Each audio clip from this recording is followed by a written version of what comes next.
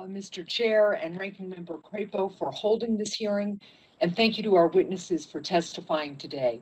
I wanted to start with a question to you, Ms. Pope. The year-end relief package contained my bipartisan bill to increase access to capital for residential and commercial energy storage projects. I'm also a supporter of bipartisan efforts led by Senator Heinrich and others to strengthen tax incentives for energy storage. Ms. Pope, how do battery storage incentives help improve the reliability of the electrical grid and cut costs for consumers? Thank you, Senator Hassan. Battery storage is an absolute critical component to the future of the reliability of our systems, both connected with the generation by renewables, as well as for reliability of the distribution system, let's say connected with substations, as well as also an individual homes for reliability and resiliency. And as we look at the grid of the future, we will be able to store solar and wind energy for use during times when the wind is not blowing or the sun is not shining, and be able to have truly a bi-directional, integrated, much more reliable grid. For example, Portland General, together with Next Era Energy Resources, just brought online the wind portion of the largest scale solar, wind, and battery storage facility in Eastern Oregon. And what that does to the prior discussion on transmission, it allows us to utilize better the transmission that goes across the state on more of a 24/7 basis, when you otherwise would not be generating, because that storage has been able to store the wind, the solar, and in the future with Senator Wyden's bill would also be able to store the wind. So that's very, very important component as we move forward, and technology is moving very quickly. Thank you for that answer. I want to move now to Jason Walsh.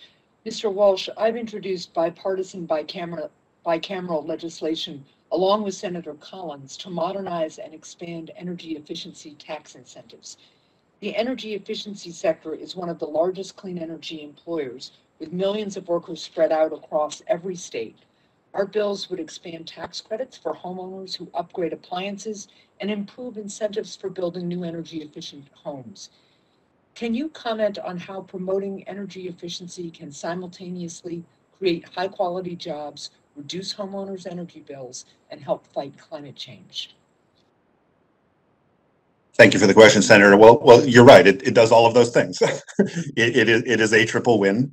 The only thing I would add to the very useful way you framed the question, which I completely agree with, is that it is actually if you look at the U.S. Energy Employment Report, it's the energy efficiency jobs are the biggest source of clean energy economy jobs in our entire economy. There is a ton of good building trades work in particular that is done on energy efficiency as we move to more fully deploy energy efficiency resources across the country and across the economy in multiple sectors.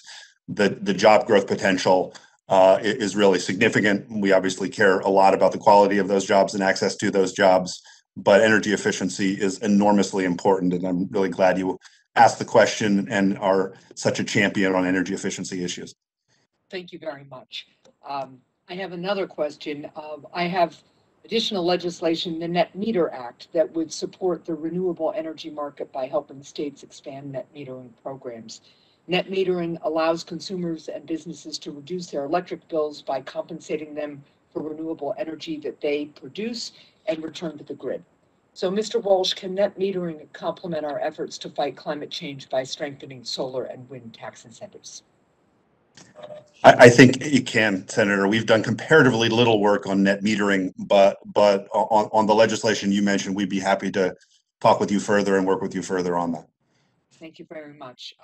Last question to you, Mr. Walsh. The tax code currently hands numerous special tax giveaways to big oil, including special deductions for oil drilling. How do these special tax giveaways for big oil hurt our efforts to combat climate change and create good paying clean energy jobs? Senator, we don't take a position on those tax credits. We are much more focused on the affirmative tax credits that can be made that invest in energy efficiency and new renewable energy generation and doing so in an equitable way. Well, I thank you for your care with that answer. I'd suggest that those tax credits should be eliminated as we transfer to clean energy tax incentives. Thank you. Thank you.